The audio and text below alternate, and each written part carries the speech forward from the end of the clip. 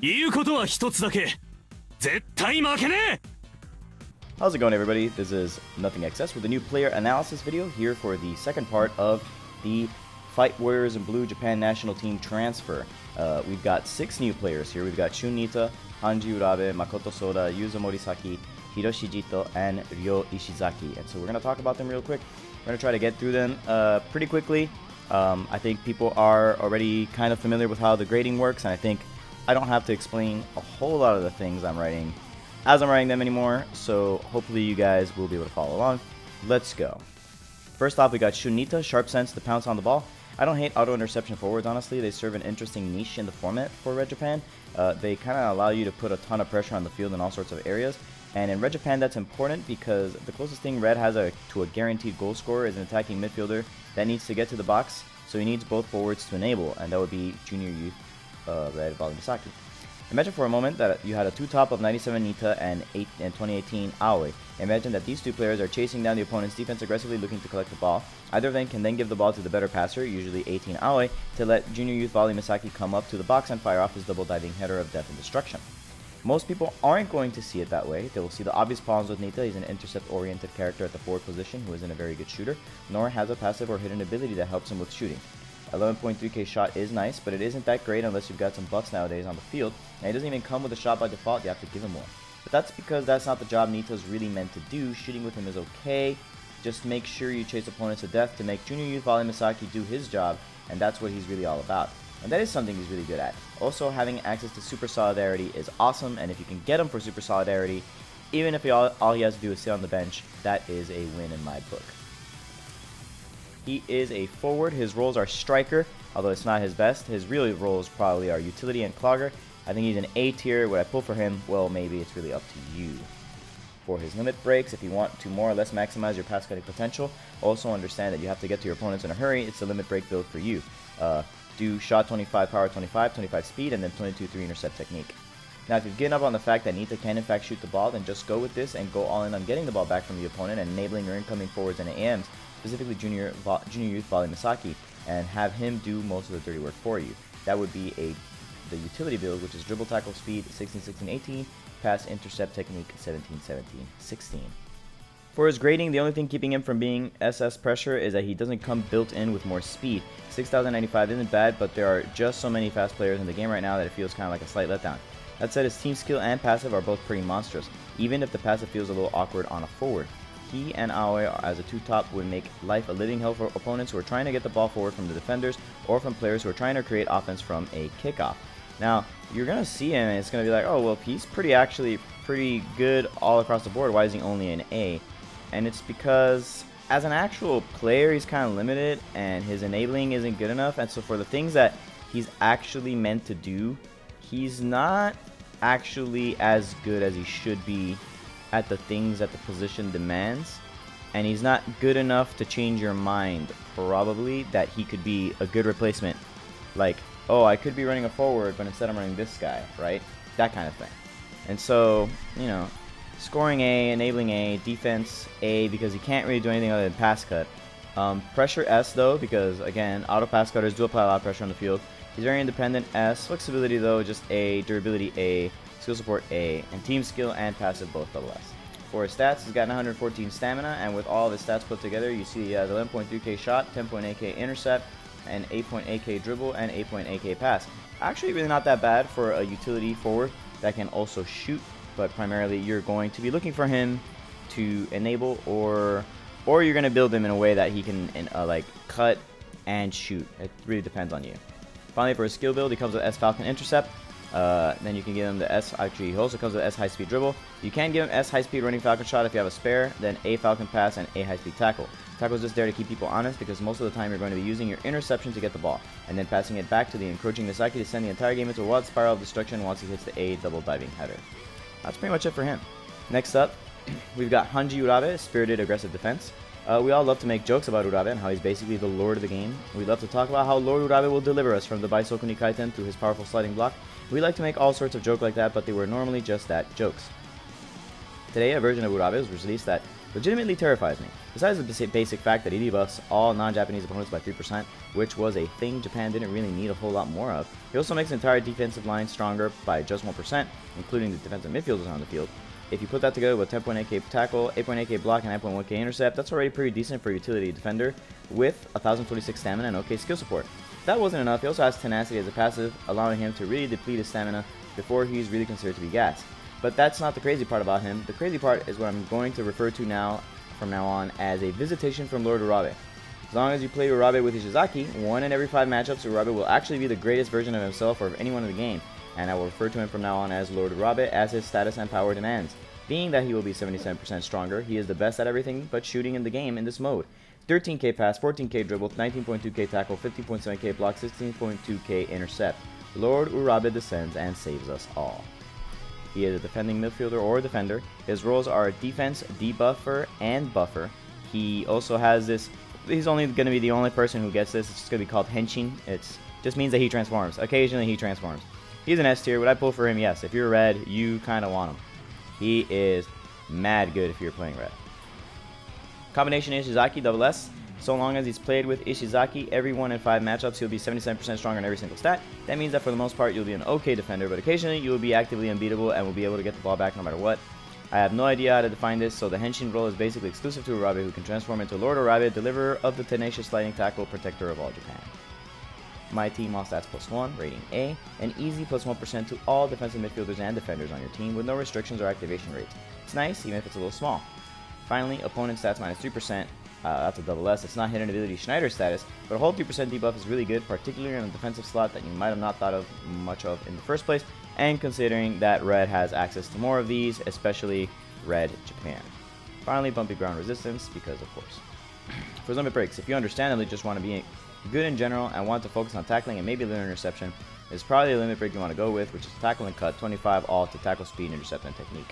If you want to be a bit more flexible, however, with your defense, you add a little block, particularly if you have the S blocking skill from the blue version. That would be the balanced defense.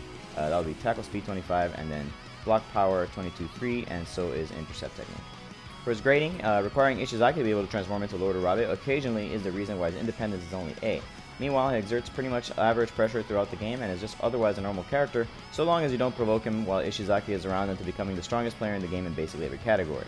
He also doesn't have a lot of access to good skills. His skill support is worse than it has to be, and it makes it odd that he doesn't have some kind of unique Urabe-style interception by now, as A and S forcible interception are both pretty weak. He is a D scorer, C enabler, but he is an A defender, an A pressure, and A independence. He has S flexibility because he can play at 2 positions, and frankly, he does pretty well at either defensive midfielder position or as a side defender. He's pretty durable with an A. He would be more durable if his skills weren't also expensive. His skill support is just a B. His hidden abilities, however, are an S. His team skill is an S, and his passive is also an S. Stamina has 1026, as you can see from his stats. 10.8k tackle, 8.8k block, and 9.1k dribble are paired up with a dribble that's 8k that he can't use. And the one thing that he does have a skill for, which is C precise pass, 7.5k, can't really do much with that. C precise pass, not very good. Finally, for his skill build, he has S tenacious sliding tackle, A strong pass, A forcible interception, and S hot-blooded block. There really aren't more than 4 skills for him, so just pick whichever one you'd most like to use. Many people might want to give him S forcible interception. That might be a good idea if there's eventually an easy way to farm it to 30 or so via league coins. A strong tackle is also an option that might save stamina if you farmed it up during the Izawa Valentine's event. Although getting it is a little annoying because you need, I think, the 2017 version. It is what it is. Next up, we have Makoto Soda, a Flaming Razor Fighter. The second owner of Green Japan's Super Solidarity passive is a guy who's a bit more replaceable on a team than Hyuga, but as a player themselves, they leave a little something to be desired. It wouldn't be too far to compare him to the Green 2018 Alberto, to be quite honest. He has great team skill and interesting passive, but functionally not all that great on the field. He does have some decent enough stats with a 10.7k dribble and 10k tackle, matched up with a 9k intercept, 9k pass, and 8k block. It actually makes a lot of sense as a total fullback rather than an outright defender, and you may really not feel that bad if you have the 18 Jito and Dreamfest Ishizaki shoring up the rest of the defense. Then you might look at the rest of his kit and realize there's something left to be desired, and it's because every single move Soda can do is actually kind of lackluster when it comes to skill momentums. Sure, he has an S-Razor interception, but oh yeah, we forgot to mention it's 415 momentum. He has an S-Razor tackle, but oh yeah, we forgot to mention it's 420 momentum. Dribble, 405. Pass, 420. It's going to be a lot of that, where they end in oh yeah, and you find out that they didn't really give him any strong skills. And what's worse is that none of those skills are generic enough to buy from, say, the League Shop, so all those S skills are hard to level. But he does have Super Solidarity, so that counts for something.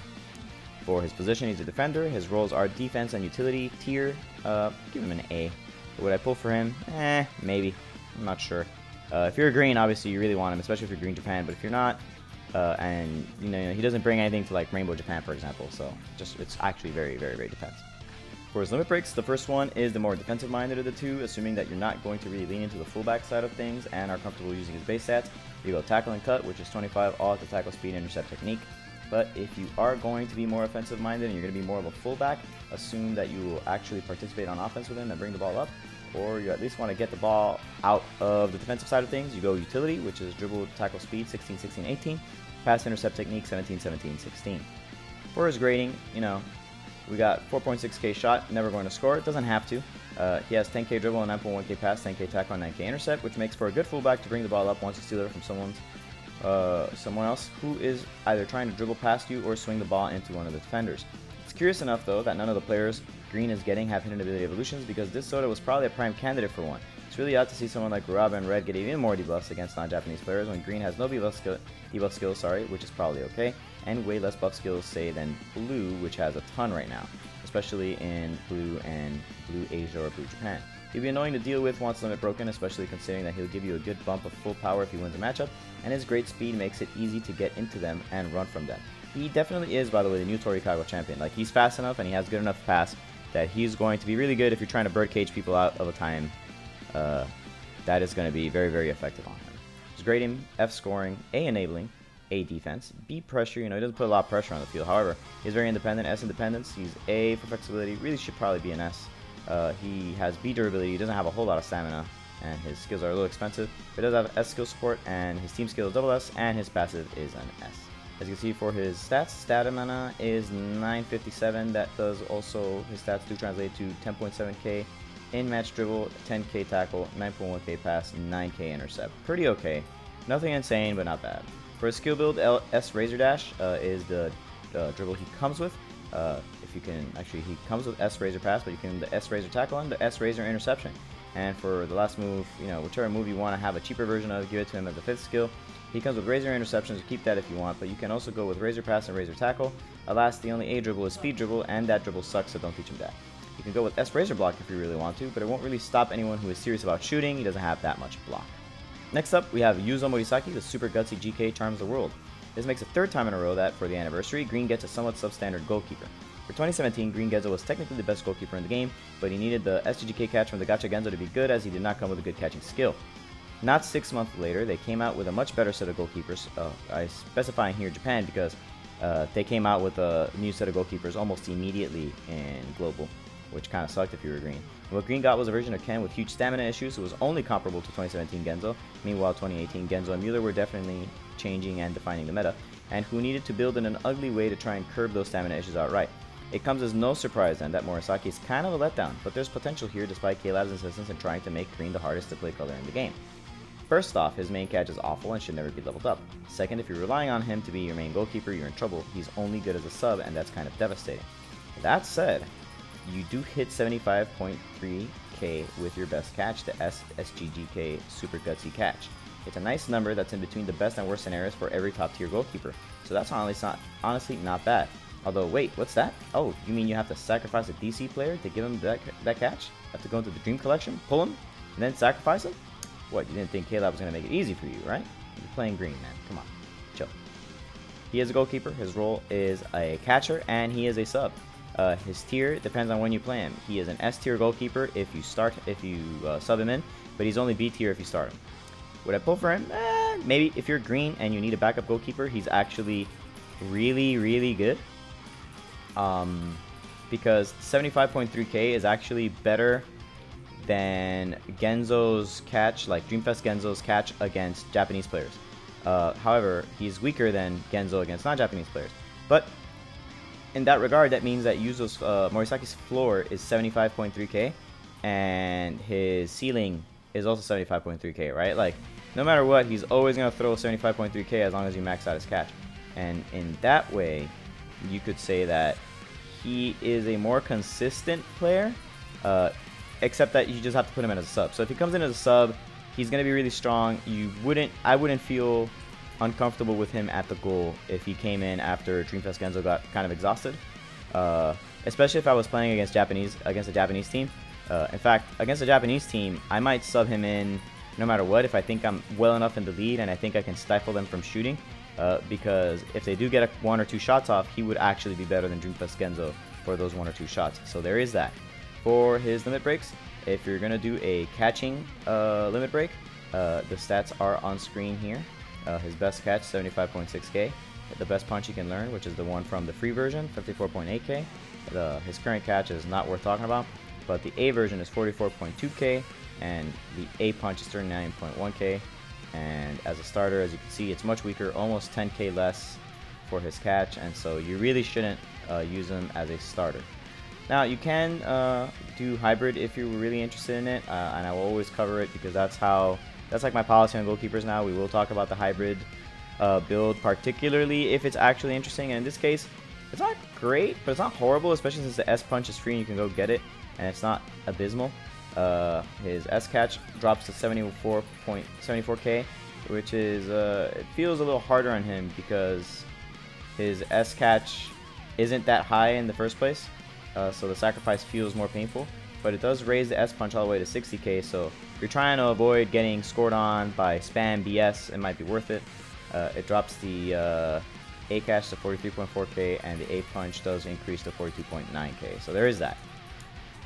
You should all know by now the catching limit break is catch power technique 25s, and the hybrid keeper limit break is 25 punch catch and then 3-19-3 for the remaining, so 3 speed, 19 power, 3 technique.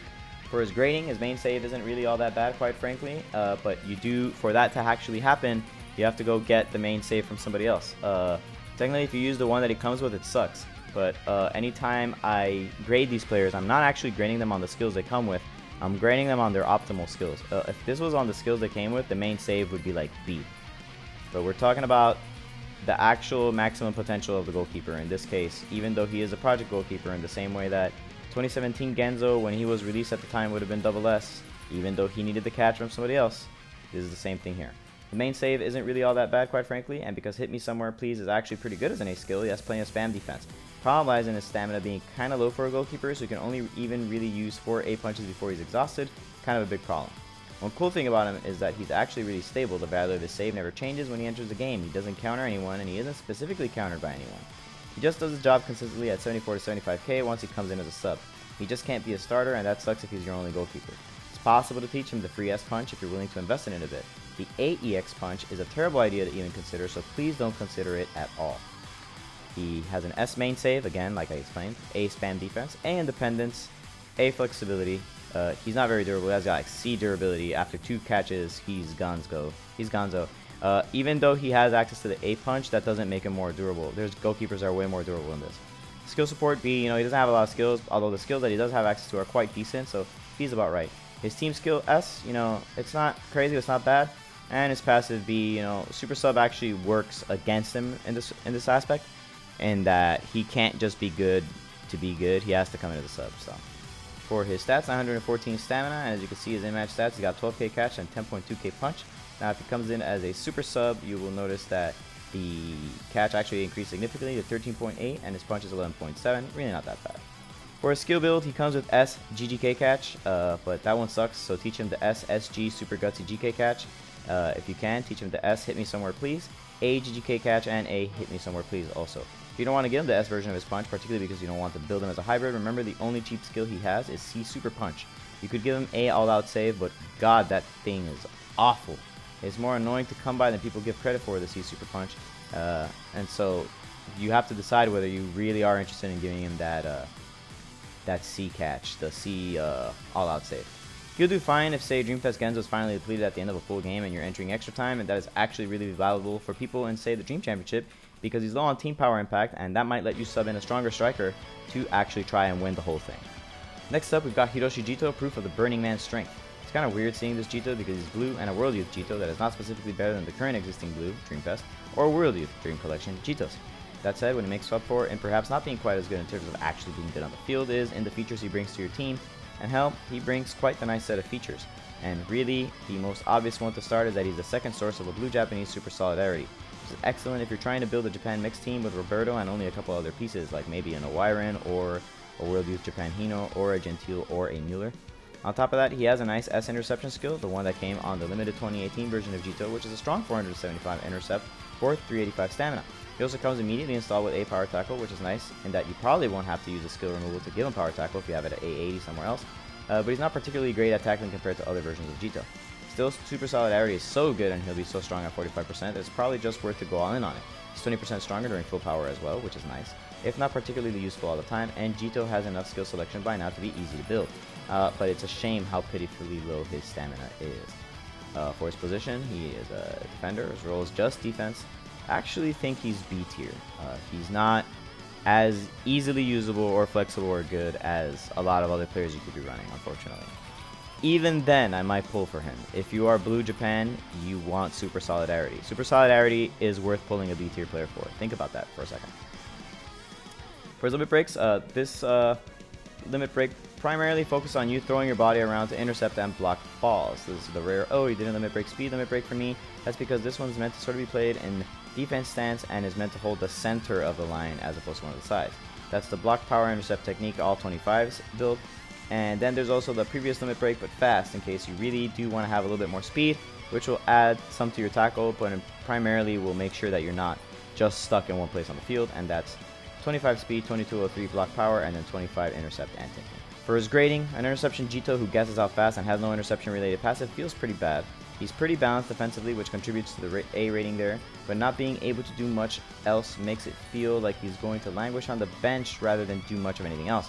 The thing is, you still want this guy on the field for stuff like the Tachibana twins, particularly if you're running both blue ones, because both of them with S Skylab twin shot is some of the most brutal stuff any pair of forwards in this game can put out.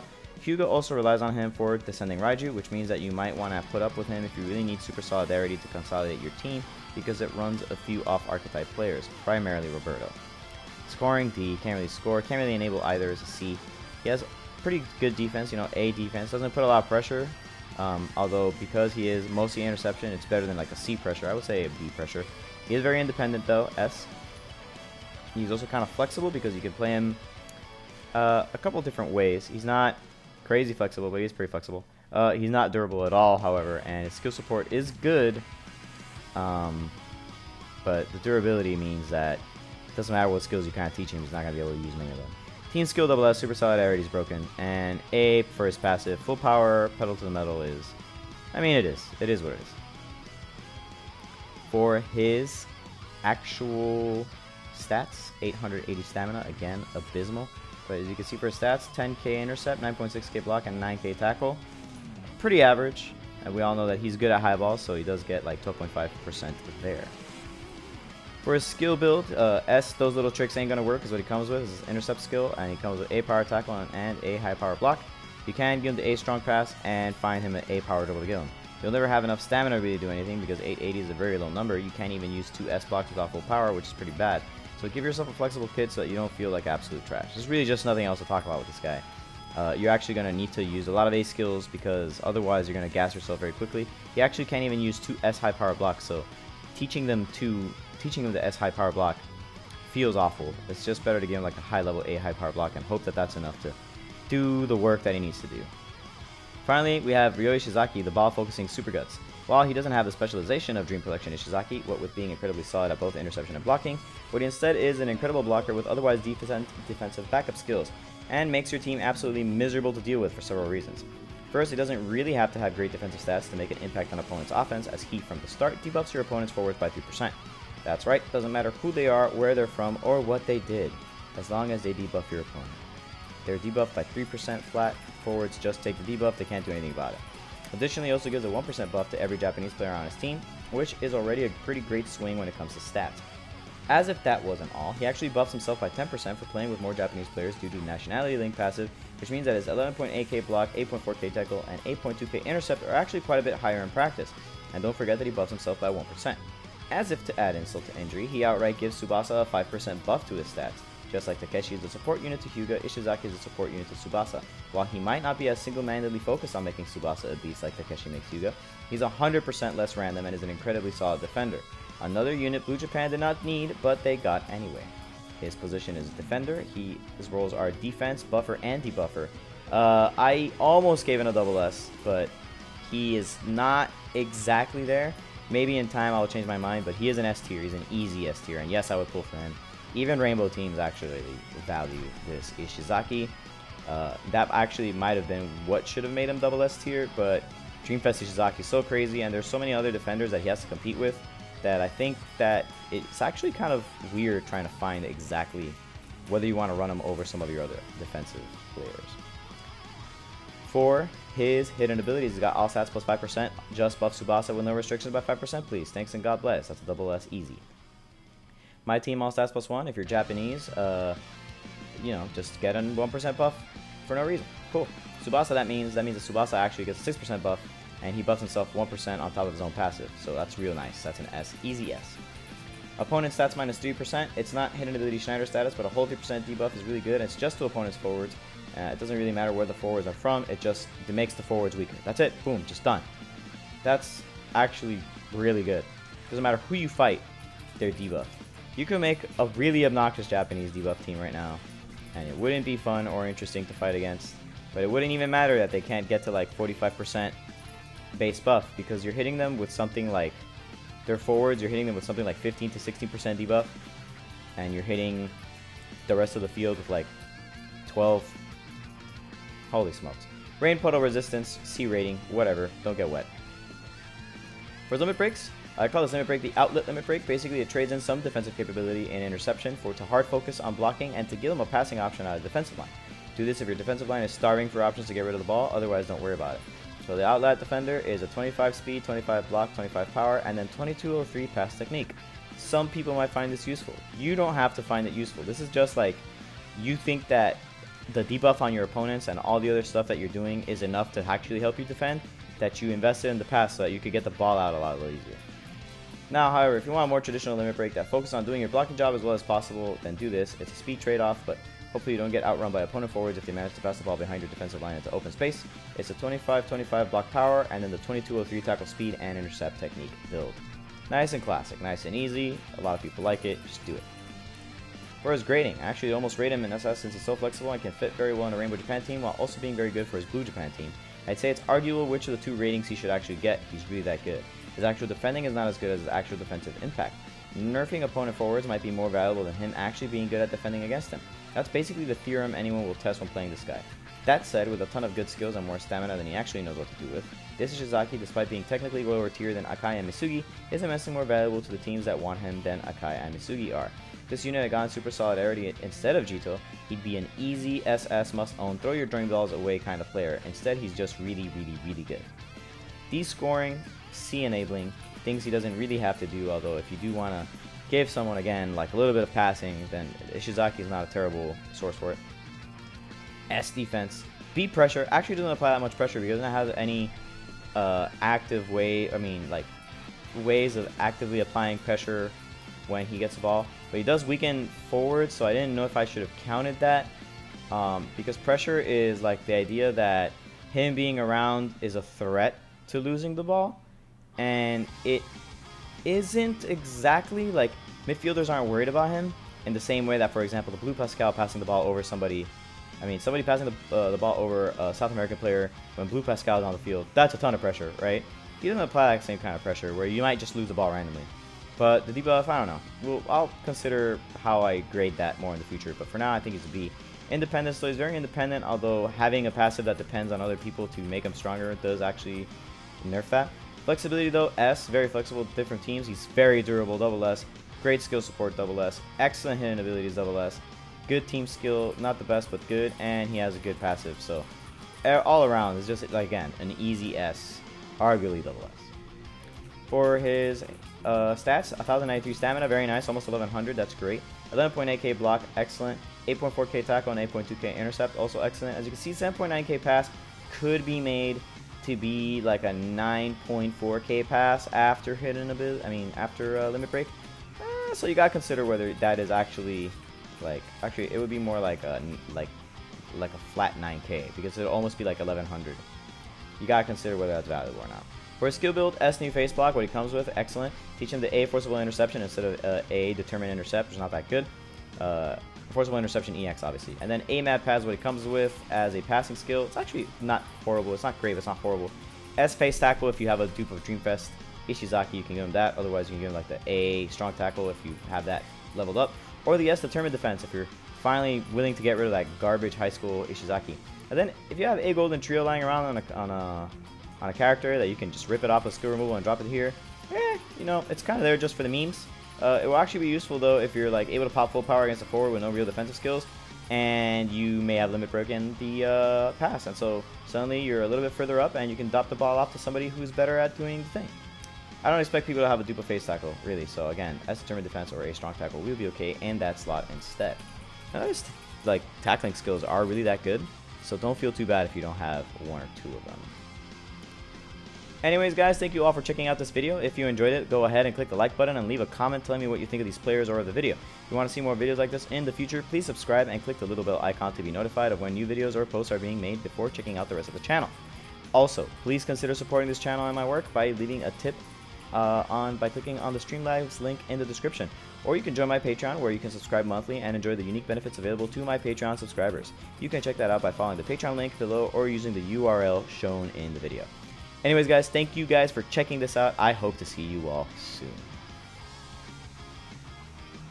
The mixer sucks.